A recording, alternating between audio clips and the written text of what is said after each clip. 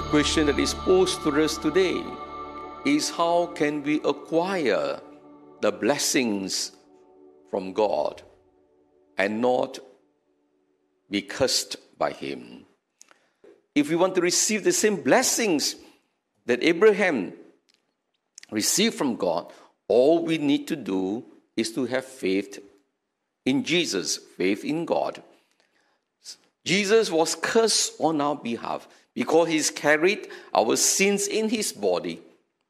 And with the death of Jesus on the cross, it shows, therefore, that all our sins have been forgiven, because God has shown us His love and mercy in Jesus, that even if we are not perfect, even if we are sinners, God has forgiven us.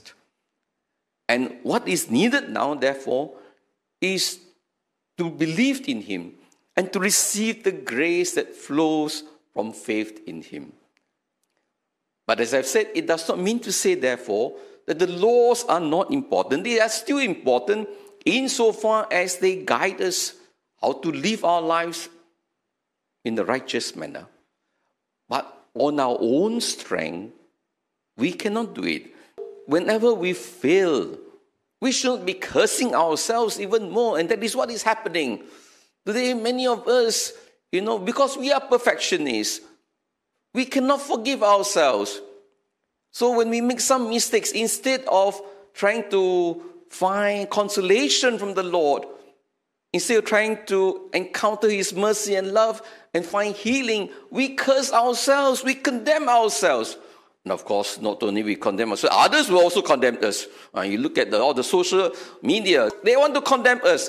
So that's why a person who is already down, when we curse a person, he goes into the pit. That is not the way to help a person to come out of himself. Jesus, precisely, He forgives. And it is forgiveness, it is compassion, it is always healing.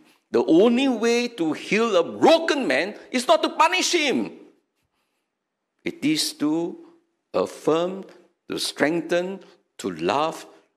Only when he begins to love himself, he will be able to love authentically. We are called, my dear brothers and sisters, to be with Jesus, because Jesus will give us the strength. And even when we fail, Jesus will console us and continue to affirm us in His love.